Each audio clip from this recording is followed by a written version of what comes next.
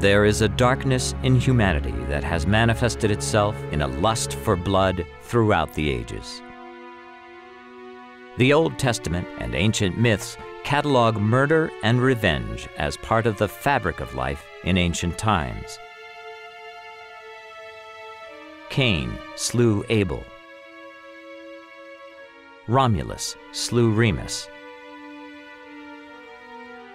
Unleashing the beast within is a possibility for all of us. The decision to kill from passion or premeditation has often defined our world, past, present, and future. Wars have terrorized entire populations for thousands of years. The American West was home to ruthless killers who were idolized in fiction and folklore. Evil evolved to a hideous new form with the genocidal dictators of the 20th century, such as Hitler, Stalin, and Mao Zedong, who ordered the death of tens of millions. But in the middle of the 20th century, a new and chilling phenomenon emerged in post-war Western society: the serial killer. As if fashioned from our nightmares, they terrify and fascinate us. Lurking behind masks of bland normality, they often evade capture for years, decades, or eternity. They are America's serial killers. We killed her. We dumped her body off, and that was it. Nothing to it.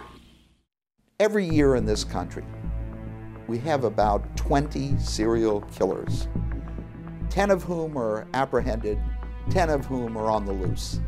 And they are, in total, responsible for some 200 deaths. So 200 victims of serial killers on a yearly basis. And what makes this particularly important for us is that the average serial killer is responsible for 10 deaths. That's a huge body count.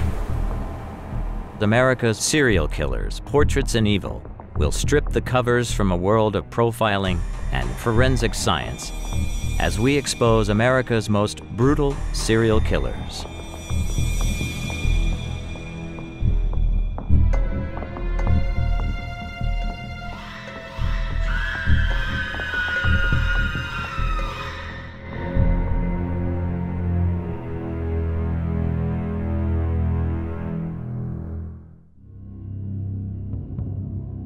The first sensational serial killer was Britain's Jack the Ripper.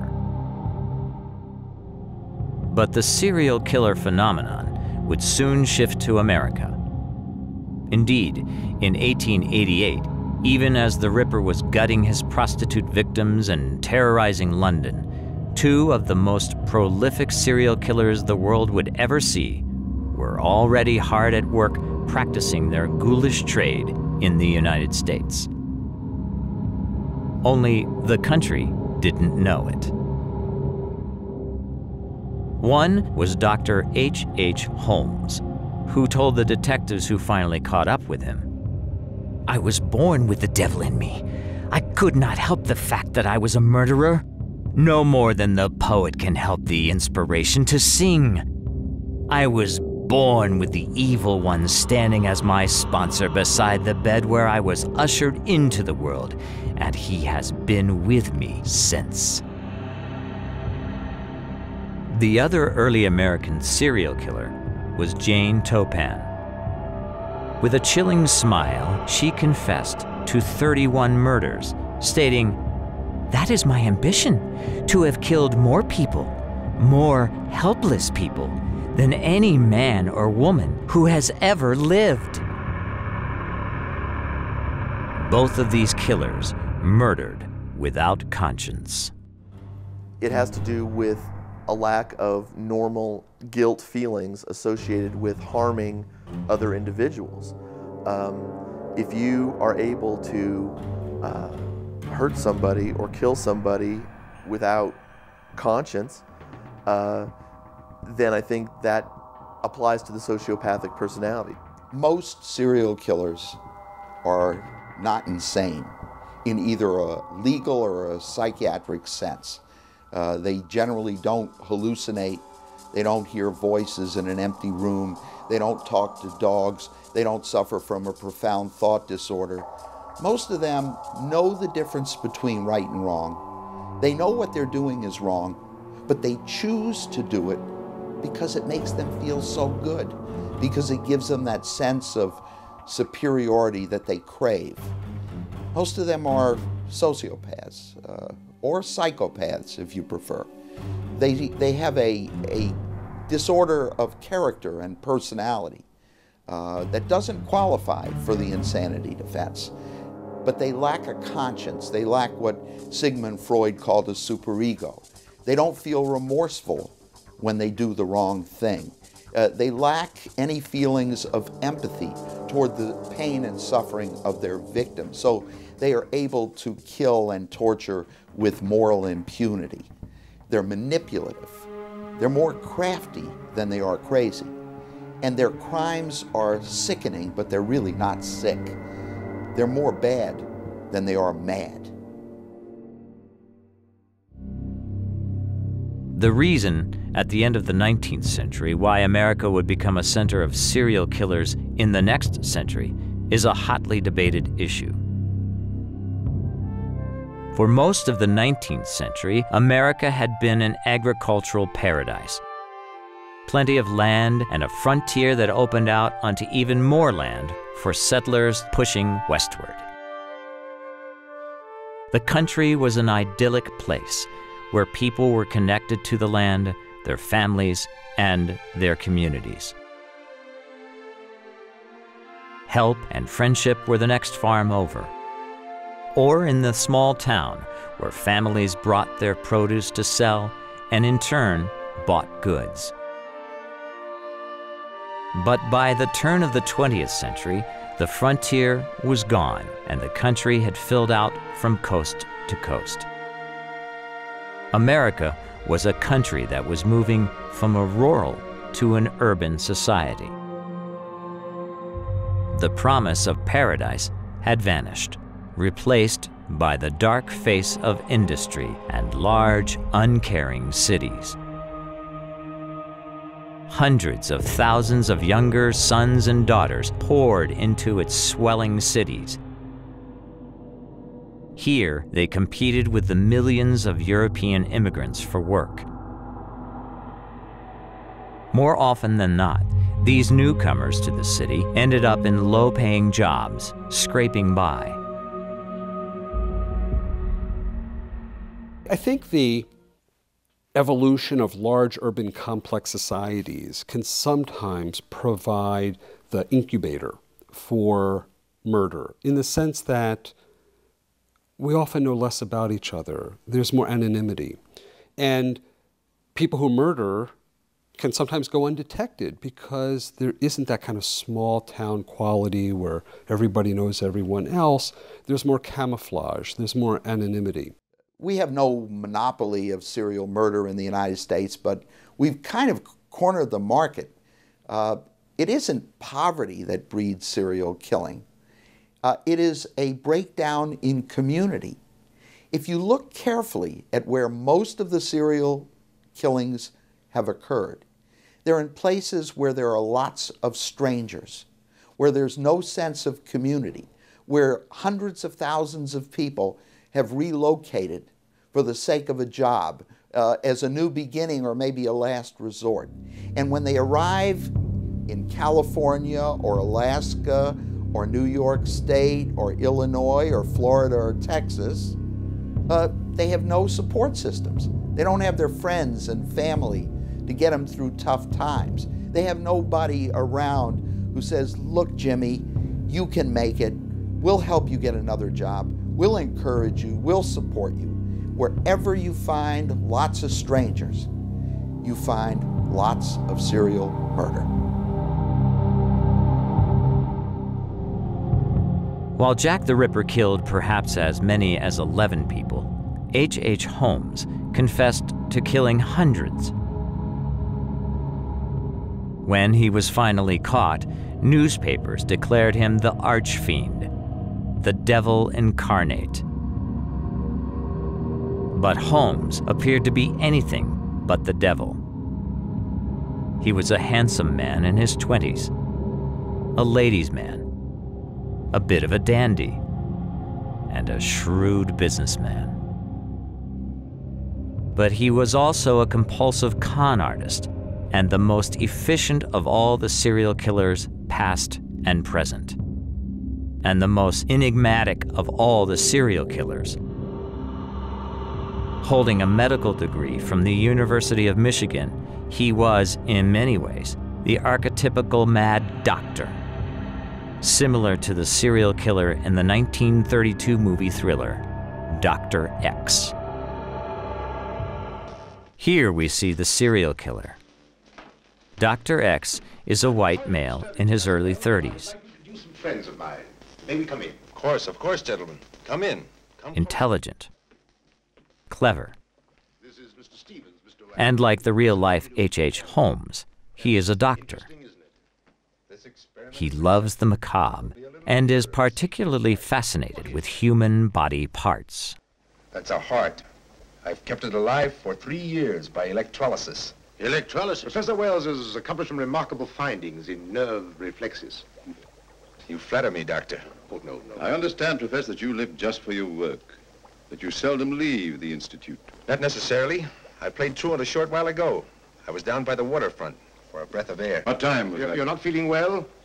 Your arm is troubling you? Yes, it's very annoying. Well, you're foolish to sit there in discomfort. If you gentlemen don't mind, Why, of course not. I put it on just as I heard you coming. An empty sleeve is refolding to most people. Well, I think we've taken up enough of Professor Wells' time. Oh, not at all, Mr. Stevens. Thank you, Professor. Well, gentlemen, shall we be going? No one could have predicted the bizarre and gruesome turn H.H. Holmes' life would take from his birth. He was born into a wealthy and respected New Hampshire family and given the name Herman Webster Mudgett. But as a young boy, he was constantly bullied. And then came a day when the bullying went too far. His taunters took him to a doctor's office. There, they put the lifeless, bony fingers of a human skeleton upon his face. Far from being horrified, Herman found the experience fascinating, even thrilling. There, his ghoulish interest in human anatomy was born. Herman began by dissecting kittens, dogs, rabbits, any animal he could find. There are a number of cases involving serial murderers where if you drill deep and look at their own personal histories, what you find is that they themselves have been victims of abuse, sometimes torture, as children, and one of the consequences of that abuse is ultimately the murder of another person. But in between, one often finds evidence of a child who's been a victim of abuse, who for a number of years tortures animals as a way to deal with their own victimization. And the torturing of animals can sometimes evolve over time into the torture, abuse, and ultimately murder of another human being. It is very common to find that perpetrators of serial murder themselves were subjected to horrific abuse as children. I recently studied the biographies of 54 serial killers, and I looked in their life stories for episodes of animal abuse. And I think it's not surprising that most of them had abused animals when they were children. Of course, so have millions of healthy, decent people. They grow up and out of it.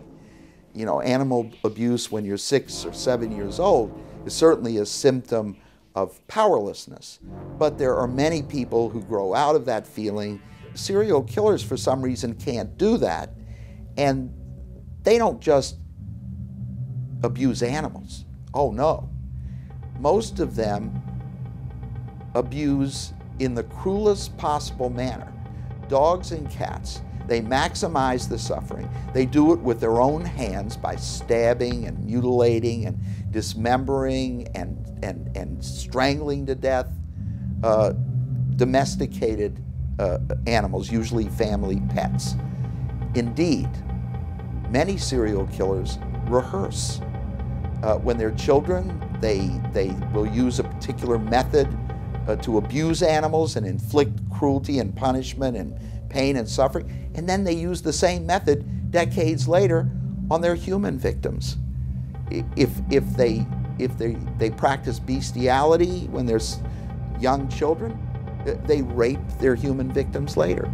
If they stab or strangle the animals, they stab or strangle human beings. So it's a way of rehearsing. It's a way of providing a training ground for these serial killers. At the age of 18, Herman married Clara Levering, the daughter of a rich local farmer. 1 year later, Herman left rural New Hampshire to attend the University of Michigan Medical School. There, he saw opportunities in the hospital wards and dissection rooms to gain access to corpses for his insurance scams. It was here he gave himself his own nickname, Dr. Henry Howard Holmes, H.H. Holmes. His insurance scams were brilliant. Holmes stole cadavers from medical laboratories, disfigured them, planted them where they would be found as accidents, and then claimed they were relatives of the one and only H.H. Holmes. Having previously taken out insurance policies on these fictitious family members, he collected a tidy sum, one in excess of $12,000. At this point, it was fortunate for Clara that she and her infant son returned to New Hampshire and never saw Holmes again. Just as suddenly, Holmes dropped out of sight. He turned up briefly in St. Paul and New York. Then in 1885, at the age of 25, posing as an inventor, Holmes resurfaced in Chicago's north suburban town of Wilmette. Though he had not divorced his first wife, he was now married to Myrtle Z. Belknap, the daughter of a wealthy businessman, a man Holmes had unsuccessfully tried to swindle and kill.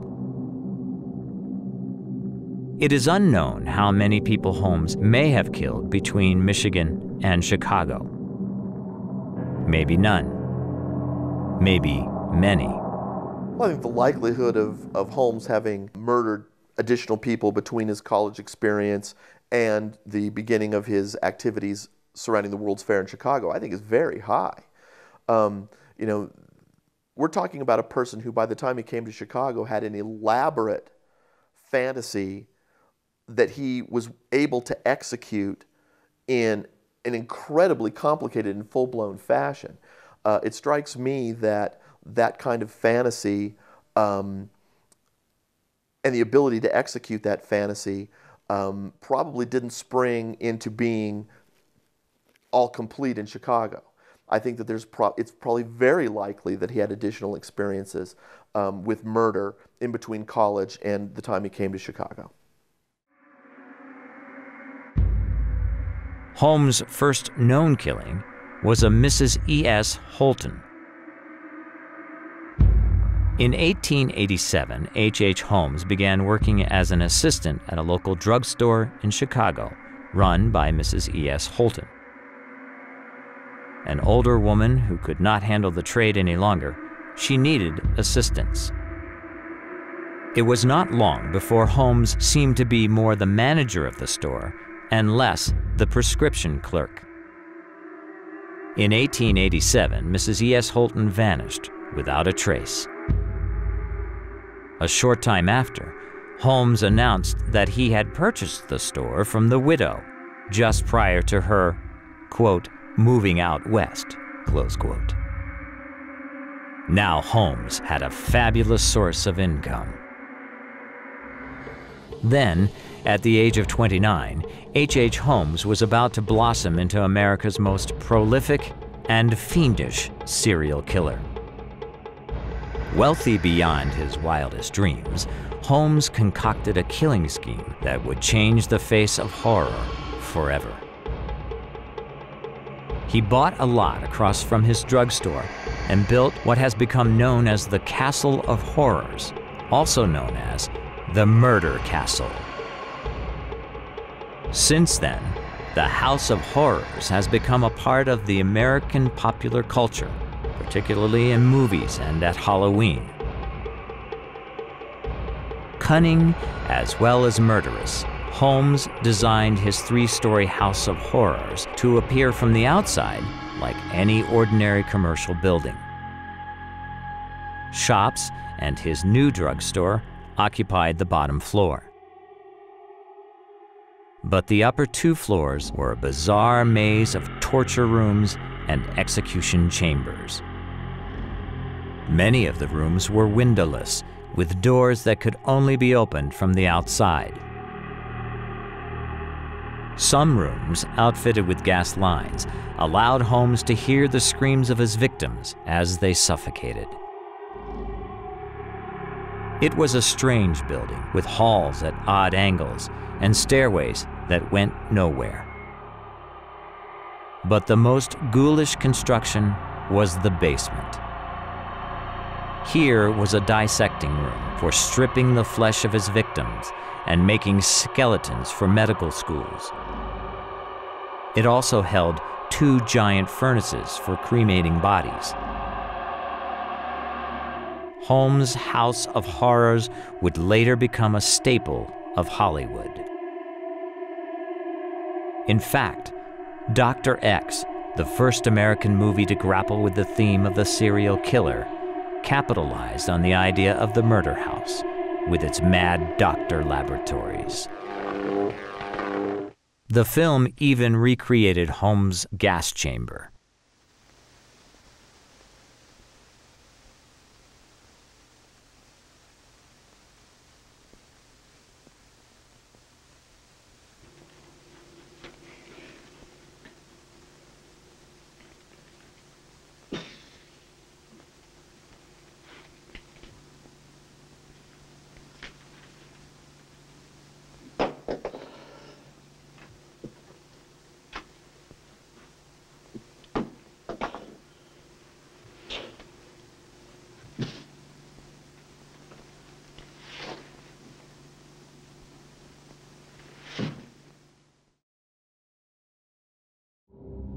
In the early 30s, psychologists were just coming to grips with the idea of a hidden dark side of the human subconscious. Replacing the idea of devil possession, it was the subconscious where unknown factors dwelled.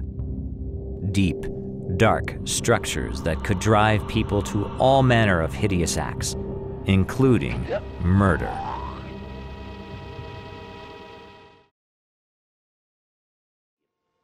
In this otherwise B horror movie, one scene stands out as a serious attempt to explain the phenomena of the serial killer.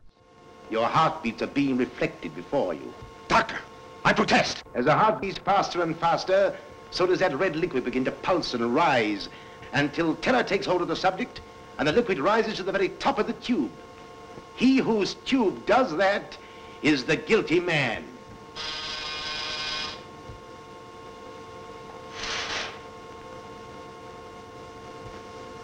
Here are a line of wax figures. It is the idea that hidden deep in the subconscious are triggers. Triggers such as the presence of a prostitute. First, a woman of the streets, killed in a tenement district. Her body found late at night in a gutter. The next victim, a middle-aged woman, killed just before dawn as she was on her way to market. A bleeding body found under a dock by the waterfront. Then a dope fiend, strangled and mutilated in the doorway of a dance hall. Next, a beautiful young girl, violently killed as she lay on a hospital bed recovering from an illness. Or the folklore trigger of a full moon overcoming a person and unleashing a murderous obsession that must be carried through to completion. You're about to see reenacted the murder of the killer's latest victim, an old scrub woman. She's coming home from work. It's late. A full moon shines down upon her. She's passing through an alleyway when suddenly a terrible figure steals out. He starts creeping towards her. As old Annie stoops to pick up a newspaper, the figure suddenly takes her throat in his powerful hand.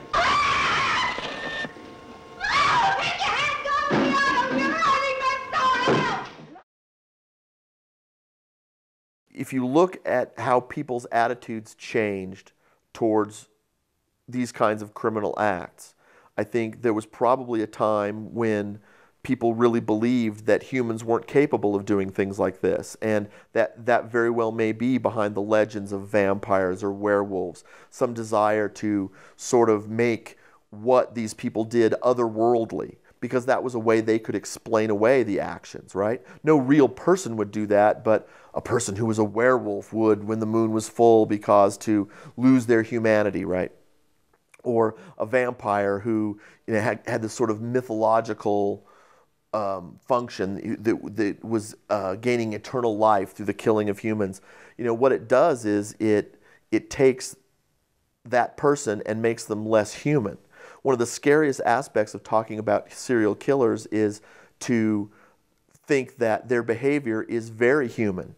To me, suggesting that there's one simple explanation, that the moon was in this position, and some sort of werewolf-related explanation is just too simplistic and, frankly, naive.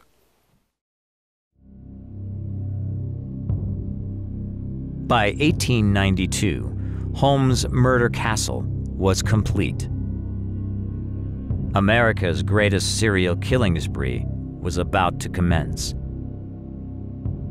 At first, he advertised lodging to attract victims. Next, he put ads in small-town newspapers promising employment, particularly for young women. When they arrived, he took their money and they disappeared. But this was simply a lead-up to the stream of visitors arriving for the Great Chicago World's Fair in 1893. The fair was a monument to architecture and the arts. But at the same time, it highlighted firsts that were to become the hallmark of the United States industry and production. Easily prepared breakfast foods, including Aunt Jemima pancake mix, Quaker oats, and cream of wheat, debuted at the World's Fair.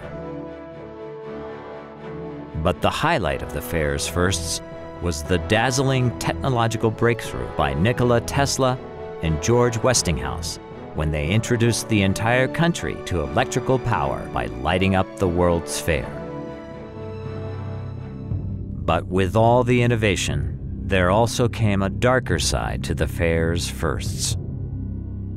Murder. Murder most foul. Murder without remorse. Next to the fair stood H.H. Holmes' House of Horrors, the first building ever constructed for the sole purpose of serial killing.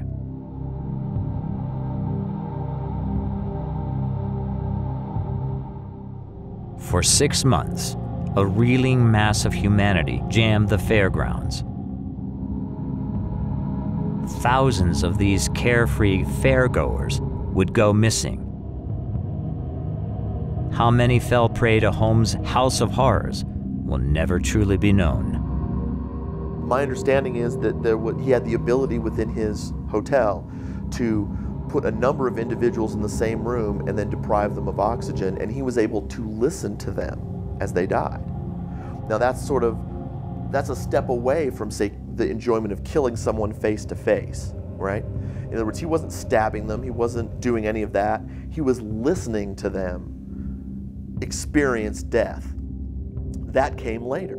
You know, his initial forays into crime, money-making schemes, con schemes, obviously predated the murder, but once he'd killed a few times, he apparently developed a taste for it.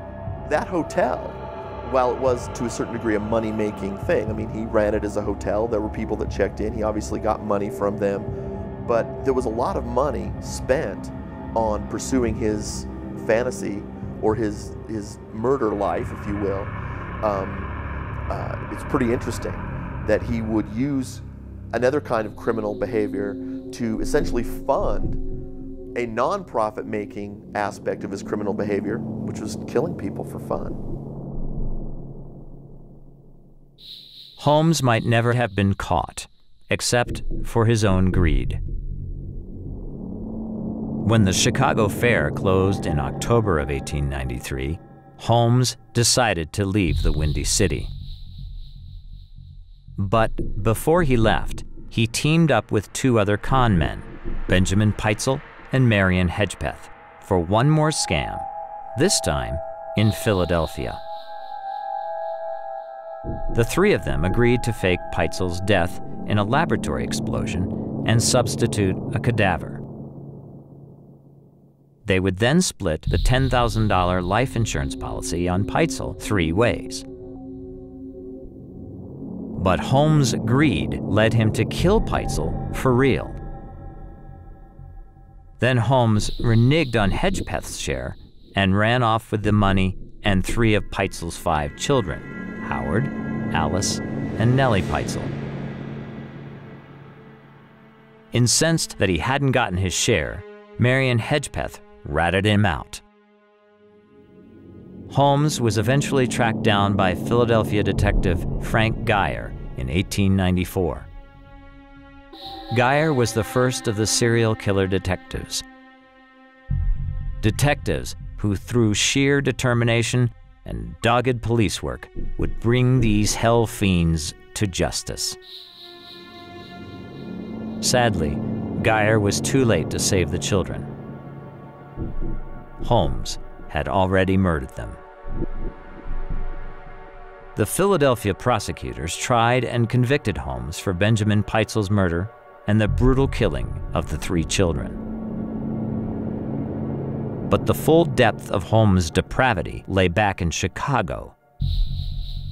There, police, alerted by the insurance underwriter for the Pitezel claim, raided Holmes' murder castle. What they found turned the stomachs of even the most hardened of Chicago's cops. Strong men who had lived through the Chicago fire that killed thousands. The mansion contained rooms for torture and gas chambers. The stove in his office held a rib bone and hair of a woman. But the real horror was in the basement. Here, police uncovered a macabre disassembly plant for human bodies. It was here that Holmes dissected his victims, stripped the flesh with powerful acids, and then sold their skeletons to medical schools across the country. Those he didn't dissect were burned in 2 furnaces that he had specially constructed for that purpose, or they were cast into lime pits. The total number of victims will never be known, but evidence pointed to hundreds murdered. Confronted by the proof of his horrific crimes, Holmes admitted to hundreds of killings while in Chicago.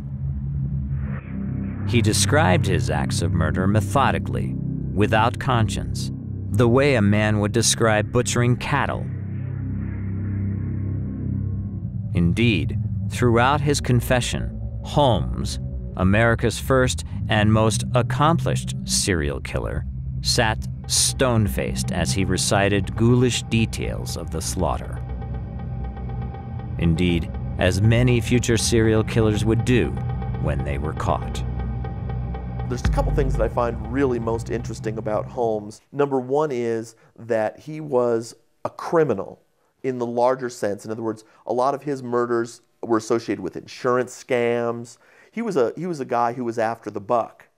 But somewhere along the way, associated with his, what we would call more typical or normal criminal activity, he came to be fascinated with death, and he pursued that to a degree of elaboration that I can't say we can attribute to any other serial killer.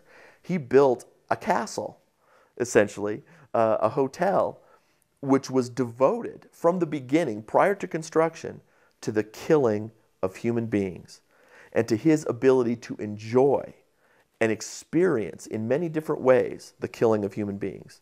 That's unique. This wasn't just a person who killed once or twice or even a number of times. This is a person who built up an elaborate physical building that's sole purpose was to allow him to kill people in the most elaborate ways, to listen to their cries of pain, and then to dispose of the bodies so that he wouldn't be caught. The elaboration of that fantasy required as its first step a lack of conscience. For Holmes, killing was part of his compulsive crime business. But it was also a business for which he had no scruples. A business for which he had no conscience, showed no remorse. H.H. Holmes was put to death in 1896 by hanging. It took him 15 minutes to strangle to death, shorter than many of the tortures his victims endured in his house of horrors. As for Chicago's Castle of Death with its grisly evidence of murder, it burned to the ground in 1895, but was forever embedded in the American popular culture as the archetypal house of death and torture.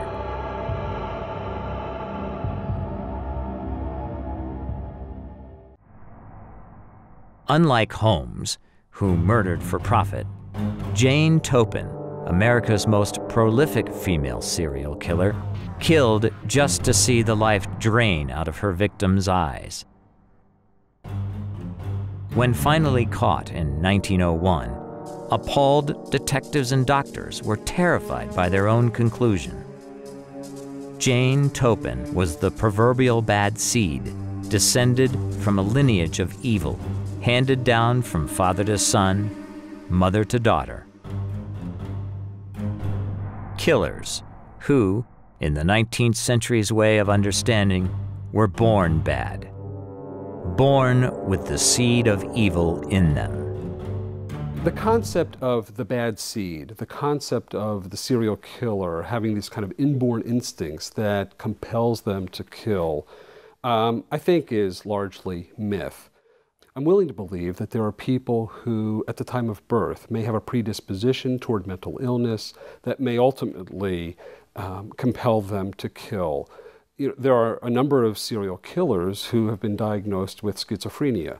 Well, schizophrenia often has biochemical genetic roots that ultimately can manifest themselves in serial killing. But I'm reluctant to use language such as bad seed. I think that is too simplistic and doesn't recognize that often what we're dealing with here is very complex psychiatric disturbance and mental illness. The theme of inherited evil would be brought into the spotlight in the spellbinding 1956 movie The Bad Seed, based on Toppan herself. Like Rhoda, the young girl from the movie, Jane Toppan had inherited evil. Her father went insane, and so did an older sister. But unlike Rhoda, Jane's murderous ways did not come to full flower until she entered nursing school in 1885.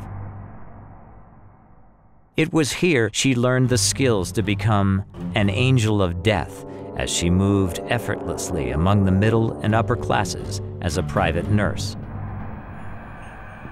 Skills she would use to poison 31 people with lethal injections of morphine and atropine, two chemicals that offset the symptoms of each other.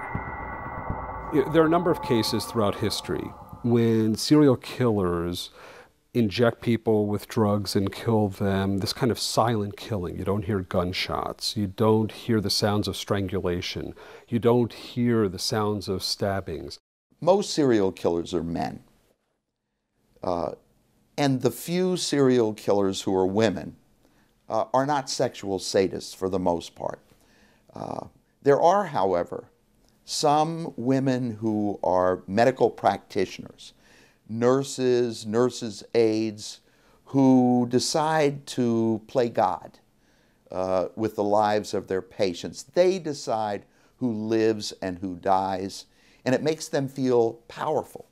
They may not use sex as a vehicle for gaining a sense of control and dominance, but they do it by injecting a lethal dose of morphine, as Toppan did, or suffocating their patients with a pillow. It makes them feel so good. It makes them feel powerful and superior to their poor victims. And by taking their lives of their patients, they feel godly. And that's why they do it. And when you interview the offender, you get this kind of cool, calm demeanor, suggesting that this individual isn't upset by the killings. And of course, that's deeply disturbing to talk to someone who doesn't seem to be rattled by these remarkably heinous murders.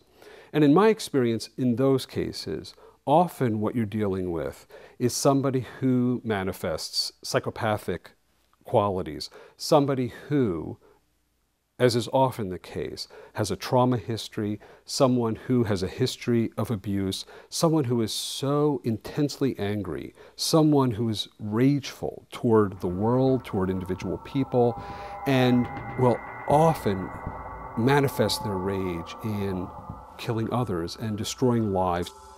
Born Honora Kelly in 1857, Jane was adopted at age 5 by a Boston family, the Toppans, after her father went insane. Later, one of Jane's sisters was also committed for insanity. Unlike most serial killers, Jane was a bright, cheerful child who learned quickly.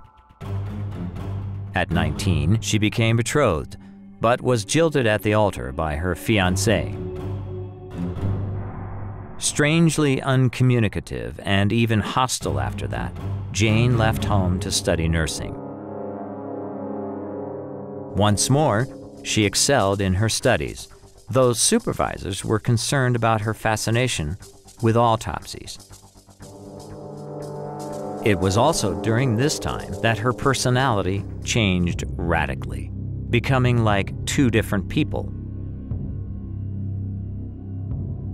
Known as Jolly Jane to her bosses and clients, she was a teetotaler and jovial, often telling outrageous and amusing stories. But at night, she caroused in bars, drank beer, and denounced everyone at work. Jane passed her nursing exams in 1887, and for the next 14 years, she plied her trade of killing while pretending to be an angel of mercy. She was finally brought to justice in 1901 after she killed off the entire Davis family of Calumet, Massachusetts. At her trial, Jane described how she felt unattached to any of her victims. Yet clearly, she was sexually aroused by the killing. Toppan even once described climbing into bed with one of her female victims, caressing and fondling her as she died, and, quote, watched with delight as she gasped her life out, close quote. Toppan was found not guilty by reason of insanity and spent the rest of her life in a mental hospital. She would taunt the hospital staff. "Get some morphine, dearie, and we'll go out in the ward." Then she would add with a chilling smile, "You and I will have a lot of fun seeing them die." She died in 1938, the bad seed to the end.